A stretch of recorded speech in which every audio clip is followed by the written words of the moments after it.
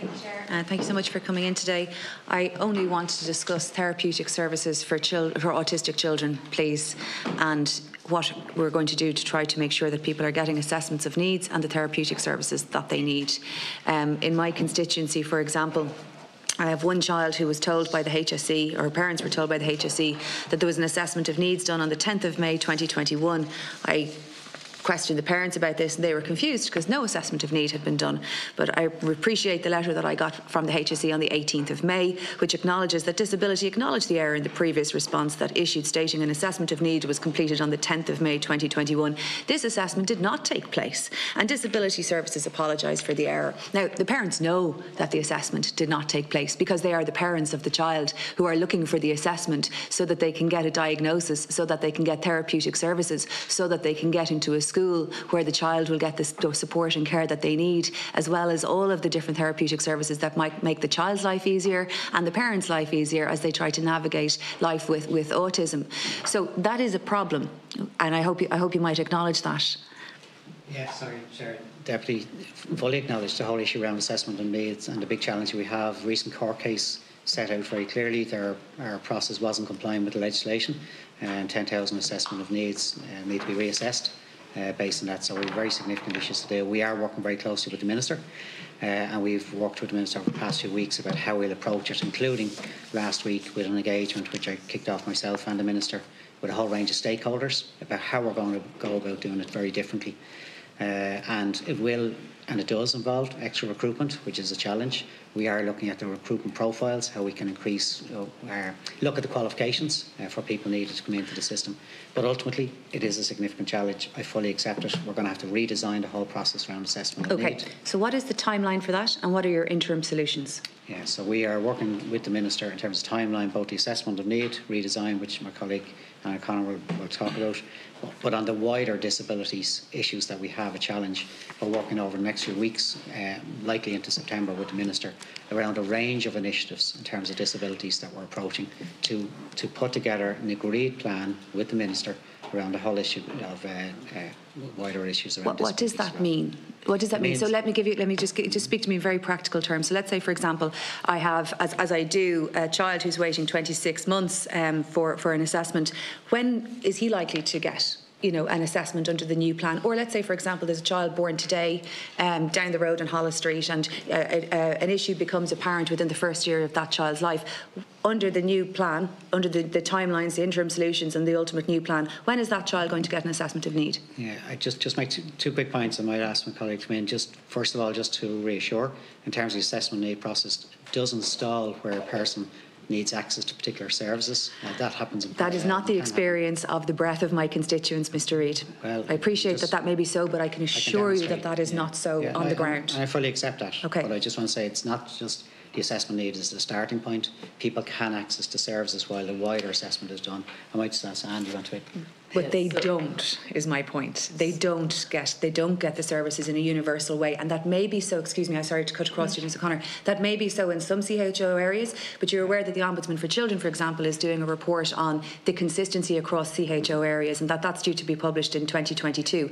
Certainly, I find in my own area in CHO 6 that is not so, and it is certainly not so for the volume of parents who are contacting me.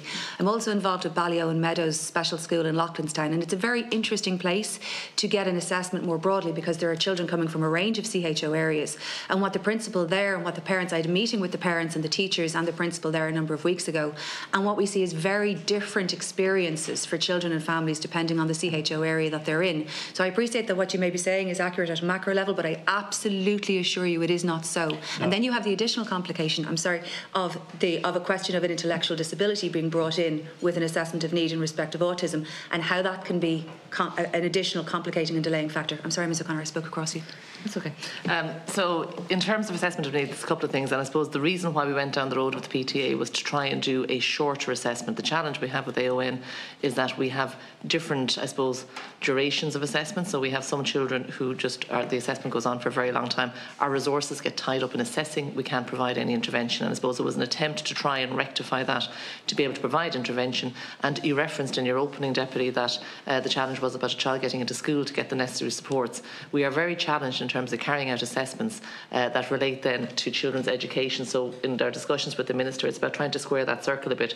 We have our staff working in disability services assessing all the time, not providing sufficient intervention, which is actually the bit that matters to the families, and then I suppose teeing them up for educational supports. And we would argue that maybe that needs to be looked at a bit in terms of what our role is around education, and also how we work with the NEP system around actually providing those supports. But I think so I should say, but in terms of the PTA, what we know from that is that we focus on the child's needs rather. There's a big emphasis on diagnosis to be able to access supports.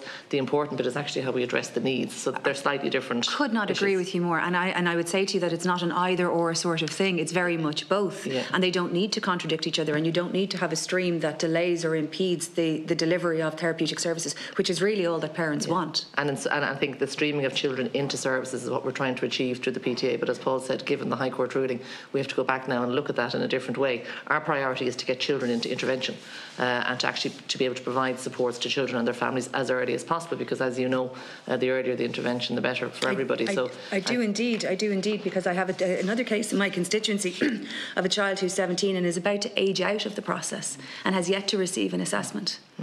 Yeah, and there is, and I don't know the area, but I think in terms of you've referenced there are variations around areas dependent on capacity. So we know, for example, in some areas, particularly for children with autism diagnosis, the availability of speech and language therapy and psychology is a huge issue. So you might go to a service where they have a physio, but that actually won't be as significant for somebody with autism potentially. So we are looking at that in terms of how we can actually recruit. We are challenged in terms of recruiting some of those disciplines.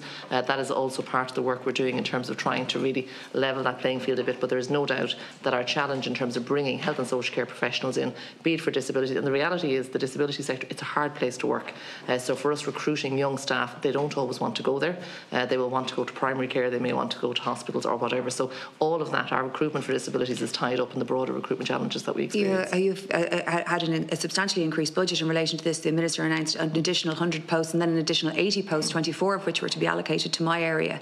How many of those of the 180, because I appreciate you can't talk about the 24, have been filled at this point? I don't have that. Sorry, I don't have the detail in terms of the 104, but I would say that 180. So funding isn't the issue. There's no funding, not the issue. Yeah, funding is not the issue in terms of recruitment for staff with disabilities. It's actually the availability of the workforce.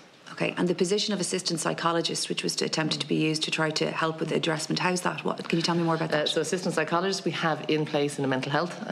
In terms of that was an effort to try and improve the waiting list, for example, in respect of young people, and really kind of coming in under the primary care banner. We're looking at that model in terms of rolling it out across our ECC and primary care. It's not straightforward, not everybody is for it, but in terms of, I suppose, reviewing how it's worked in mental health, we are looking at that. It is a way of trying to get more capacity in, and in terms of just the system, we're working through that based on our learnings from mental health. And how quickly do you think that can be done?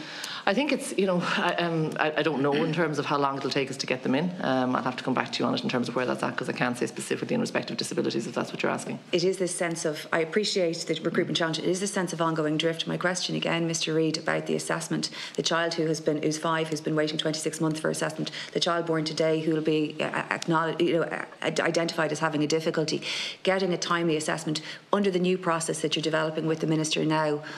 A, what is the interim solution? And B, when are we going to have a timeline for the new system, please? Yeah, we don't have the timeline, so we're working through it in terms of what that model looks like. We've had to rebuild what we do now around assessment of need. Okay, again, just give me a ballpark. Is it a year? Is it 3 years? Is it 3 months? I think our priority is to go back. So in terms of the children that have been assessed under the PTA, we've had to contact them to see do they want to, so they don't have to go for assessment. So our priority is to reassess those people if that's what the parents want.